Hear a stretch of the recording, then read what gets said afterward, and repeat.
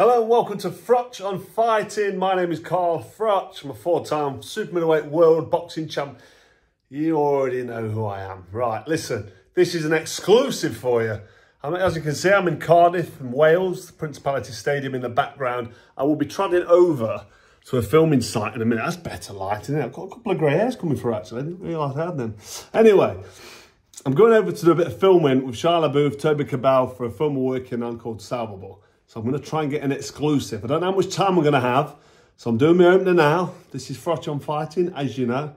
This episode is brought to you by Cobra Casino. Don't forget to like, share and subscribe. And hopefully we'll have a bit of good footage for you with Shia LaBeouf. I want to talk to him about King Ryan Garcia and Devin Haney at the weekend. What a great fight it was. Shia LaBeouf had a few strong opinions about Ryan Garcia. And I just want to know what his thoughts are now following that epic win at the weekend. Enjoy.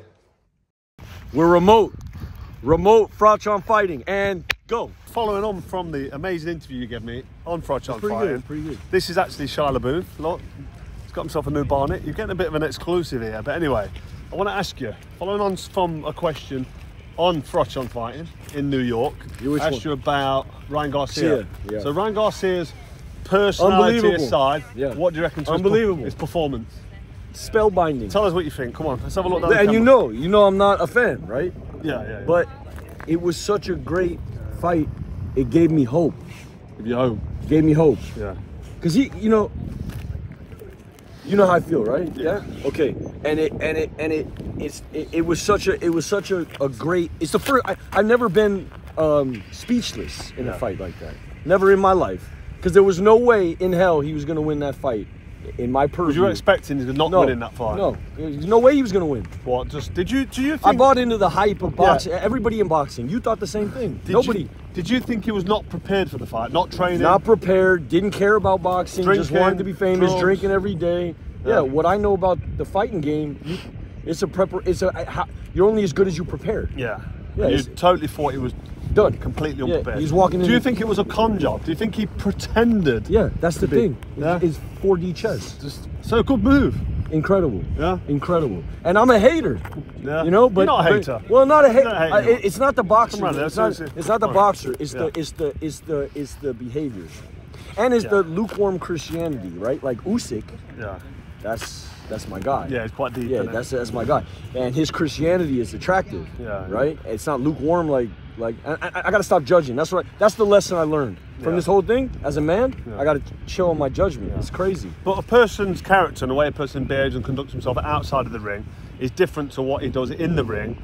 And in the ring, incredible. Yeah, warrior. Incredible. Yeah, incredible. He was under a lot of so much pressure. Yeah. Everyone thought Devin Haney's too big, too quick, not so much too big. But when you look at it, with Haney but the thing with him is Haney never. All the people Haney beat. All the people Haney beat were smaller than him. Did he beat Lomachenko? No, never. No way. He got the win. And that's why Haney can't get a rematch. So can we now question Haney's chin, his punching power, his ability? Yeah, but I was on that a while ago. I'm a tank fan. Yeah, I'm a tank fan. I was never a Haney fan, but I liked the way he was professional in the lead up. I thought for sure, like I respect the pro in him. Yeah. But the Lomachenko thing, that's when I was no longer. You can't ask for a rematch from Garcia if you're not going to give Lomachenko a rematch. Yeah, true. Because he beat the fuck out of he beat the out of Lomachenko. Yeah. No, don't you think? Hang on, Lomachenko beat Haney. Yeah, Lomachenko beat Haney. Yeah. Don't you think? I scored it that Lomachenko won the fight for sure. Quite a considerable amount of rounds. For sure. But Ryan Garcia, King Ryan, the king is back. I've said that. Congratulations. You've got to give him his props. Salute. What does he do now? He's at 140, 243 pounds. Well, now he's making pop music. You know what I mean? Rematch with Tank Davis. He'll never get it. No? No. You can't lose like that and get a rematch. Nope. Well, he took himself down to 135 pounds to fight Davis, drained himself. That's part of the game. It's part of the game, but it's not his weight. So he took the weight down. So how about Tank Davis? Why would Tank take that fight? Why didn't he come up? Why would Tank ever take that fight? Because he beat a drained man, drained at the weight. He made the decision. He decided to fight that guy. Stand by conviction. You made that decision. You can't now go back on it. A loss is a loss. Yeah. No, Tank should fight Shakur. Yeah, Shakur Stevens. Oh, yeah. That's a big fight. That's the fight. That is a big fight. But no. Well, Frank Martin will be a good fight. Yeah, true. All right, give me a hug. Yeah, man. Let's have another look at you. I need this barnet. I need to. We're not going to give anything away, but nothing away. This is This is Vincent. That's the Nerf helmet. We're working on a bit of a film. That's the Nerf Watch helmet. this space. Shia LaBeouf, exclusive. King Ryan Garcia. Salute. You've redeemed yourself. Salute. You've redeemed yourself. Big love. God bless you. This has been Froch on Fighting, and he walks off into the distance like the Incredible Hulk, the final scene, the Lone Ranger. Shia LaBeouf, aka Vincent. Cobra Casino. So there you have it. That was Shia LaBeouf's opinion on King Ryan and Devin Haney. What a great fight that was at the weekend. King Ryan, I mean, I'm not going to talk about him anymore. We've said enough. We've blew enough smoke up his arse. So Shia LaBeouf obviously knows his boxing. He loves his boxing. That's why I don't mind talking to the Cobra. But there's not much happening in the upcoming, this weekend. There's nothing happening at all. The only thing I'm looking forward to is Tyson Fury, Alexander Usyk. It's going to be a great fight. Still really excited for that one. May 18th, out in Saudi Arabia, the kingdom.